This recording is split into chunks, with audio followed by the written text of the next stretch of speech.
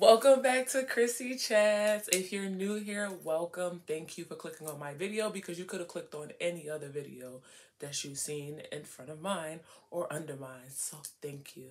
If you have not already, like, comment, and subscribe. I really appreciate you helping me grow my channel. I would love to see you stick around and comment regularly on my videos as I post them. So today I just wanted to kind of reflect. So I will be turning 30 in about 20 days, and I'm so excited for this next chapter of my life.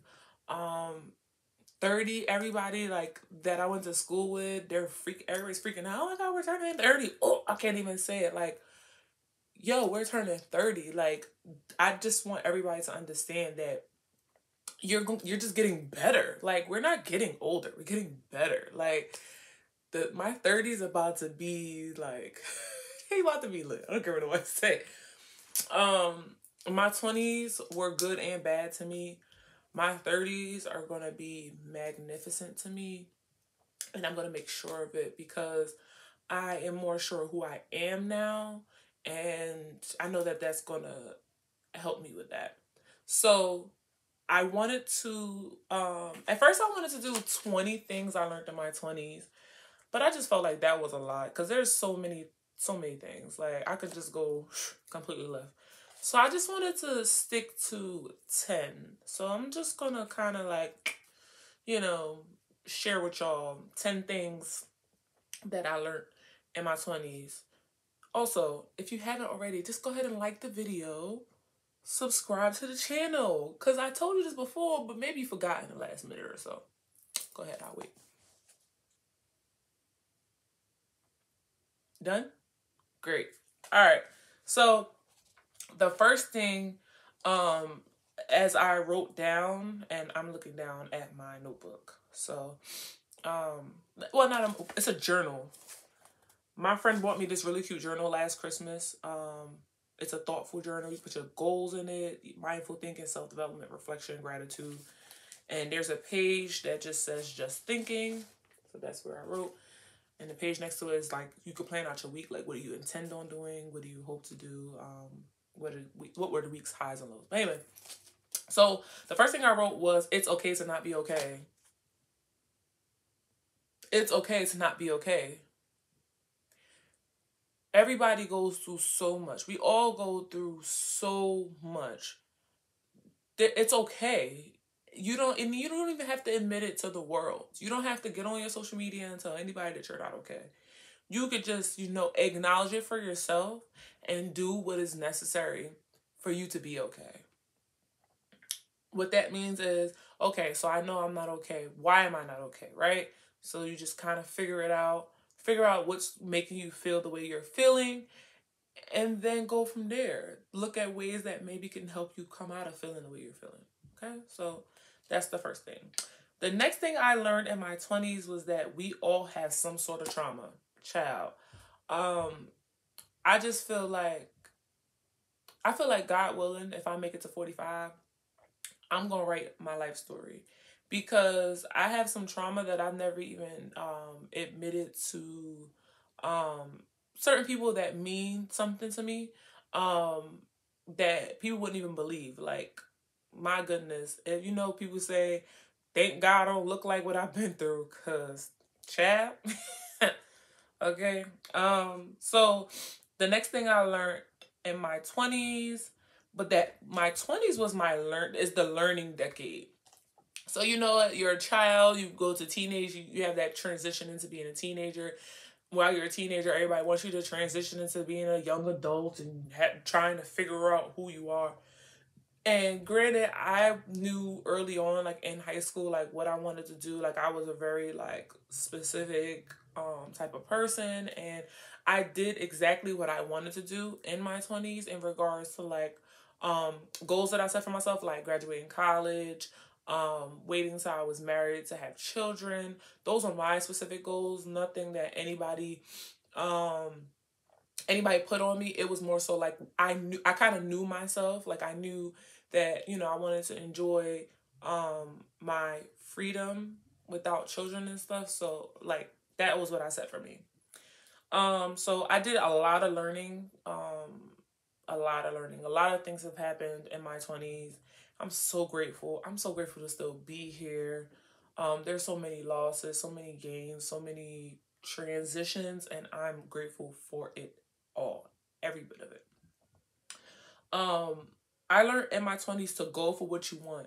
Go for what you want. Like, go for it. Like, people tell you no all the time, right? And okay, go for it. So that one leads into my next thing that I learned in my 20s is the worst thing that somebody can say to you is no.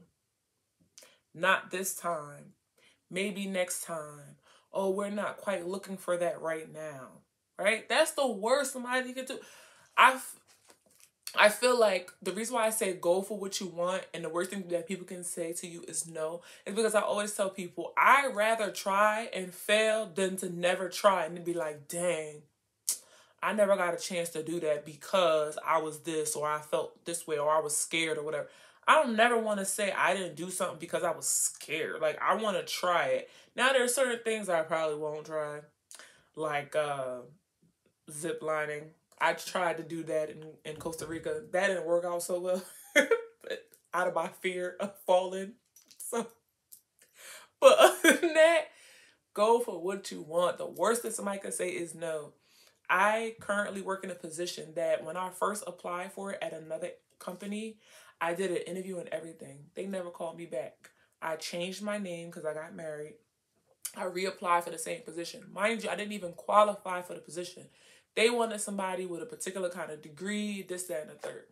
I did not qualify for this position. I didn't qualify, y'all. I was like, I'm just going to do it. If I get in, I get my foot in the door.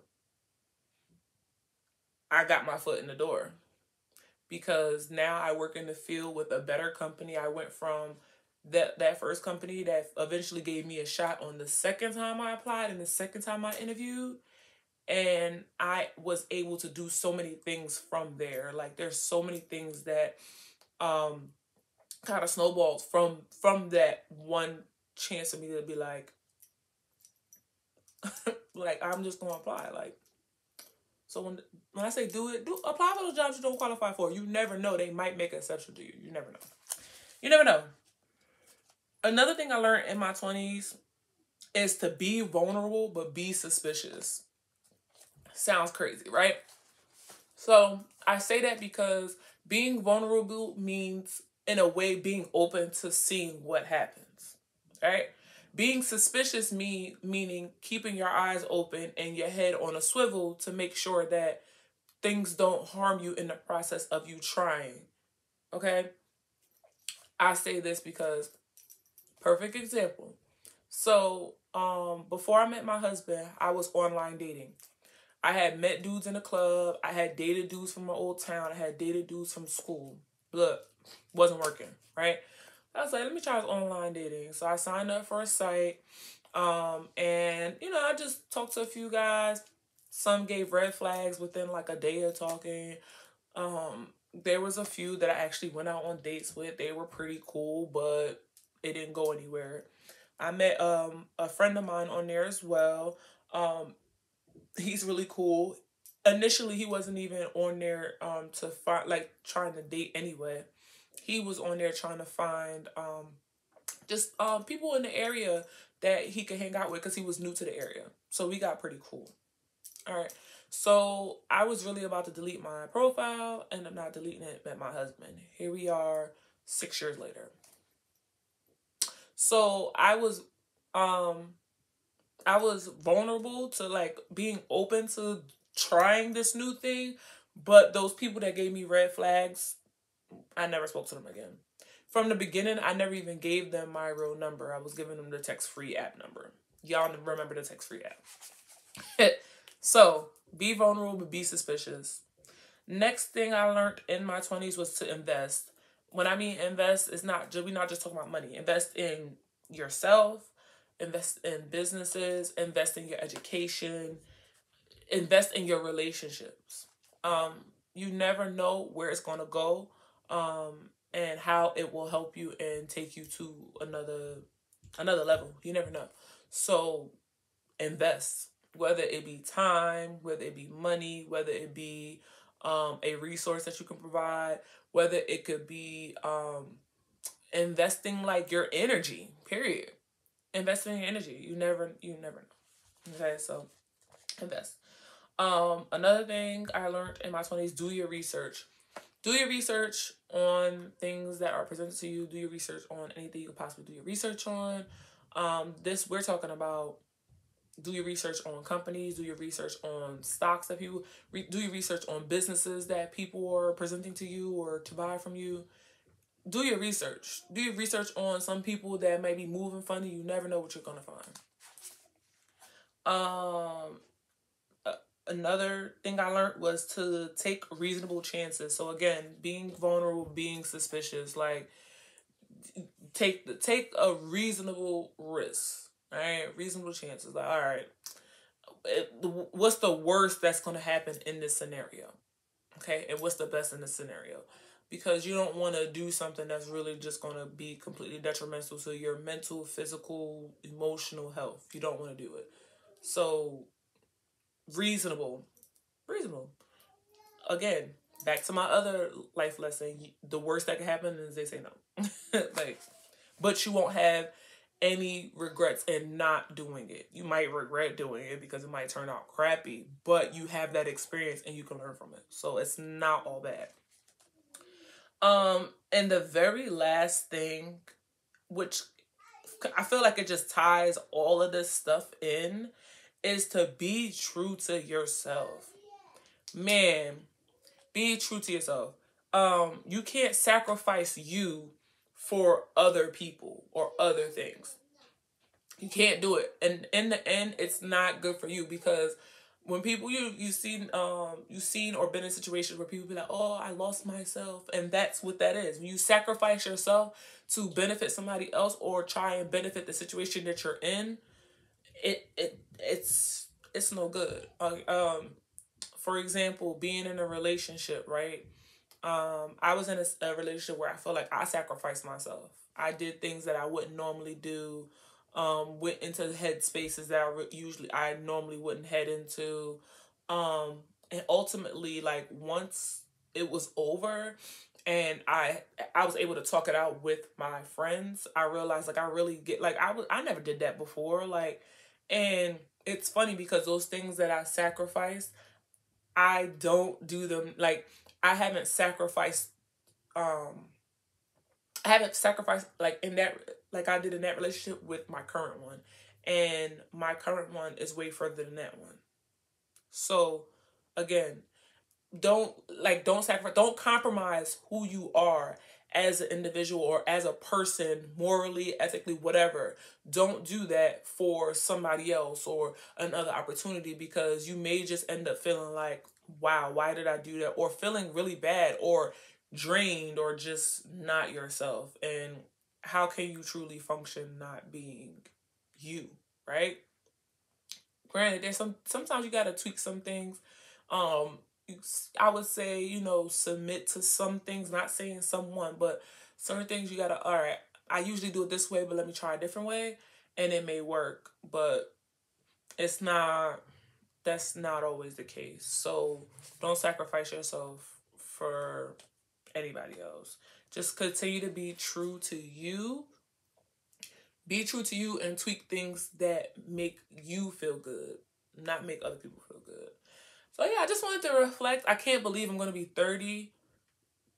I'm so grateful. I tell people all the time, there's people that I went to school with that didn't even make it to 30, didn't even make it to 21, didn't make it to 25. So to know that I'm staring at time moving forward to me be able to see 30. I'm so grateful. So thank y'all for tuning in. I hope you come back and watch my videos. If you haven't already, check out some of my videos. Check out some of my videos from my 12 Days of Christmas. And I'll catch y'all next time. Bye.